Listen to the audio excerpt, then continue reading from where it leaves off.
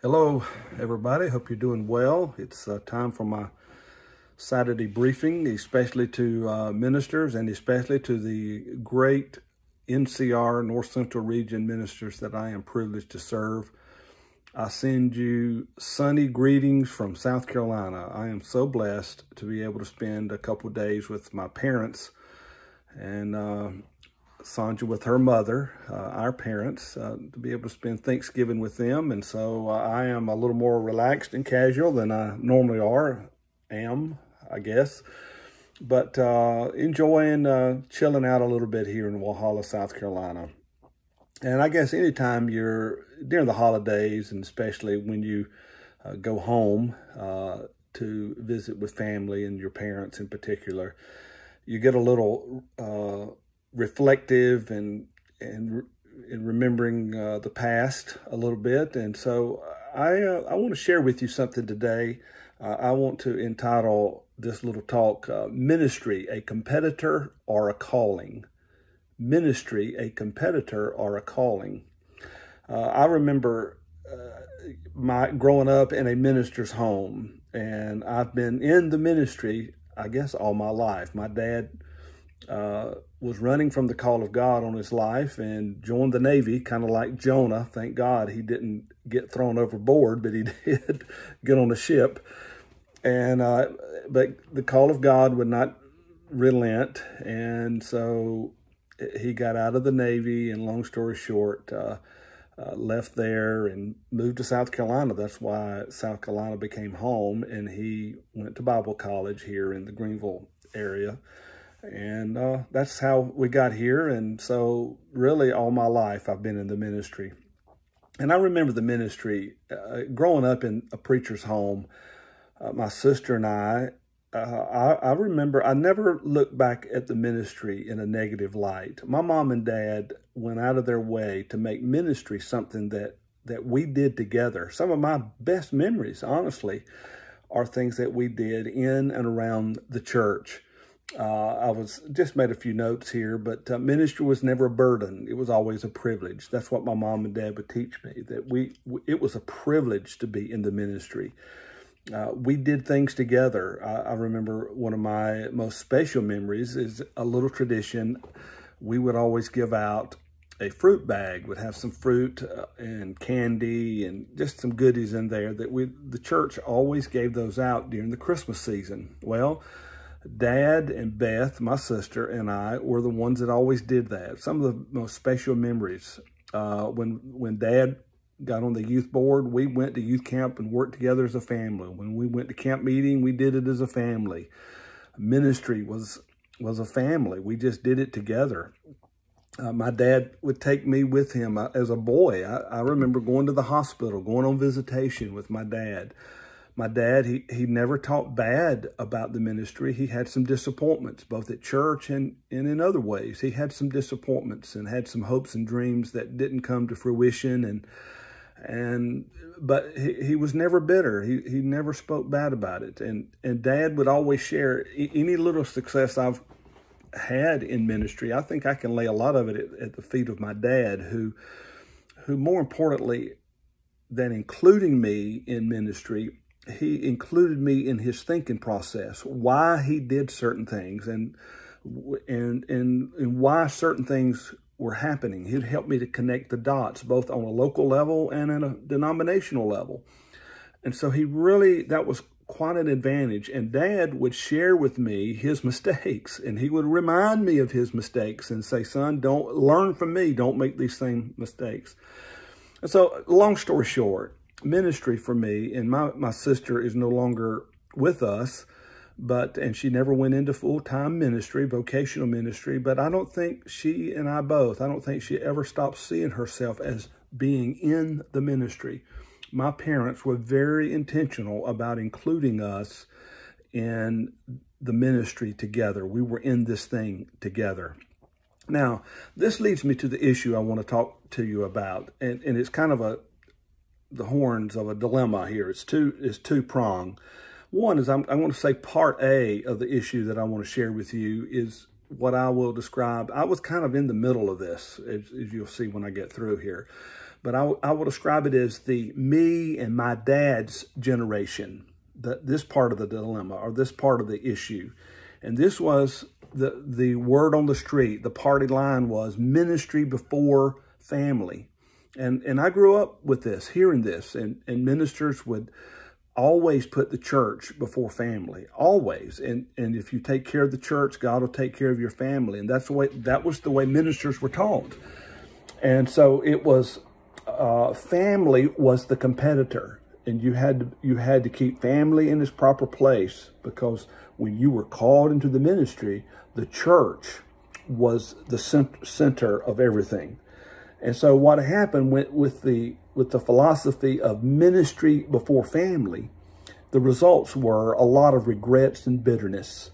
You see this is the kind of what we call the typical preacher's kid, who feels resentment and bitterness, and a lot of times spouses as well, because of all the sacrifices. And the church took my dad from me.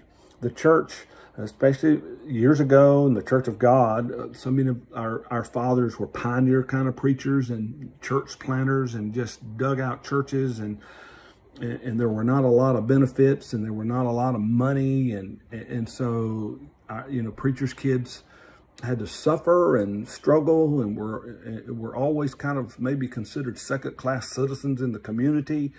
And so when it was ministry before family, you see a lot of people that were in ministry, even a lot of ministers, are burnt out and they're bitter, and they look back with a lot of regrets. And the church, I did everything for the church and didn't take care of my family. It's not a pretty sight. But then, two-horn dilemma, there's another side of this dilemma that I see today. And this is part B of this issue. And I will term this me and my son's generation. And I saw this is kind of the philosophy today, and that is family before ministry. Whereas the previous generation, it was church before ministry. A family was the competitor. You couldn't let family get between you and God and ministry. Well, now, in many ways, and a lot of times if we're not careful, church is the competitor, and we've got to keep the church at bay. And so what happened, the result in the first, regret and bitterness, resentment against ministry.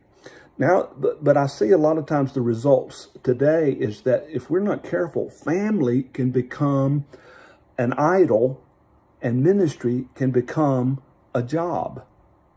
And we see, I'm not going to let the church rob me of my family. And both intents, there was the motive behind it was sincere, and there was truth in both of those. But now we see ministers who feel guilty if they miss one ball game or one concert, or if they're not constantly being whatever this model dad or this model mom, and the church is always interrupting, and so we feel this tremendous pressure to be this perfect parent or this perfect spouse at the expense of ministry. And so we have ministry as a competitor, and sometimes the church doesn't get its due diligence. It's just a job, and we check out. And it's kind of like a doctor who says, hey, I'm not on the clock, and they're just going to have to die. And what would we think about a doctor that was that way? But a lot of times we see ministers that will be that way because it's just a job. Now, as I said, there's truth in both of those horns of the dilemma. There's good and there's bad. But here's the solution. And this is the thought that I want to leave with you today. See ministry as a family calling. Include your family in the ministry. We're in this together. It's a privilege to do something together that really and truly matters. And help your family to see that include them as much as you can. We are in the ministry. That's not daddy's job. That's not mama's job. That's our calling. God's got a call on our family, and we do this together. And that's the spirit that I grew up in. And I hope that's the spirit. That's what I tried to intentionally do with my family, my children. And the church never robbed us of anything. Everything we have was given to us by the church. Every opportunity and all the opportunities that we've had was given to us by God's people. And so the calling is not my calling. It's our calling. We're in this together. And so now I do want to give one little quick disclaimer, one word of warning. Do not, and here it is, do not allow including your family in the ministry to stop you from equipping saints for the work of the ministry. I do see this sometimes, that pastors, they push and promote their children so much, and they get so dependent on their children that they stop raising up and discipling the people in the church. And so as a result, as invariably happens, when a couple things here, the pastor will eventually, for one reason or the other, the pastor leaves, and when he leaves, he takes his family with him, and there's no new musicians or soloists or teachers or people that know how to work the media and all that stuff. And so now the church is left bereft. And so don't weaken the church by trying to strengthen your family. You as a family are there to equip the saints. And so that's just one word of warning. And what happens too for our family, when we put all that pressure on our children, we are robbing them of finding their own individuality. And one day they'll grow up and they'll move, or they'll want to move, but they'll feel this guilt. Well, I've got to stay and help daddy. I've got to stay and help mom. And don't put that on your kids.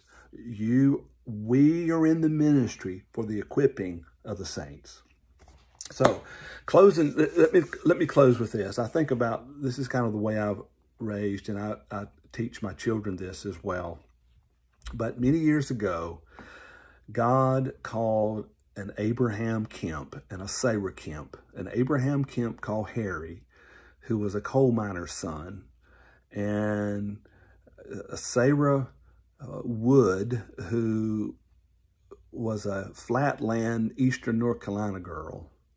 And they met in Norfolk, Virginia. And God called them. They started on a journey. And along came an Isaac. And I met a Rebecca in 6 Mile, not too far from here. And we're the second leg of that journey. And then I've told my children this, and I've reminded them that they're like the Jacob, the third generation. And my son is over in South Korea today. He's probably in bed right now, but they're in South Korea. He is in the ministry. He is a Church of God ordained bishop and a chaplain, a full-time Army chaplain. He and his wife are in the ministry. And of course, now what I'm trying to do is convince my son and my daughter to give me 12 grandchildren. They've given me half. I've got 6, the sons of Jacob. But what I'm saying is, I see not only the calling that's on my life as a calling that for me and my family, but I'm talking about me and my family. The sons of the prophets. God has called my family. I'm just a part of that story. And my dad passed on. He didn't call me into the ministry. I feel a strong sense of vocational ministry in my own life. But even my sister, who never went vocationally into the ministry, we never stopped seeing ourselves as a part of that journey, that story that God began through our mom and our dad. And now we're passing it on to our children. And I've shared in quiet moments with my grandchildren the story of our family, how God loved us so much that he not only saved us, which is amazing, but then he privileged us with calling us into the ministry. And my prayer is that all of my grandchildren will see themselves as a part of this bigger picture where God called a coal miner's son and a girl from Eastern North Carolina and started a wonderful story that we call the Kemps being in the ministry. And that can be your story, your version of it. So let me summarize it this way, and I'll send this to you in my notes here. But here's the central thought.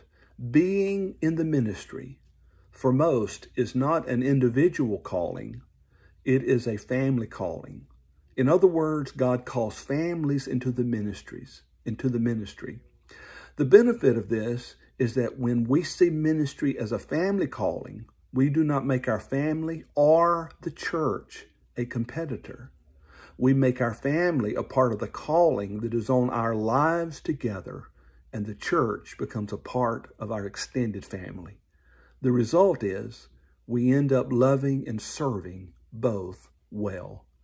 And so I win today if I can help you to learn to balance family and ministry in a healthy way by including your family in your calling.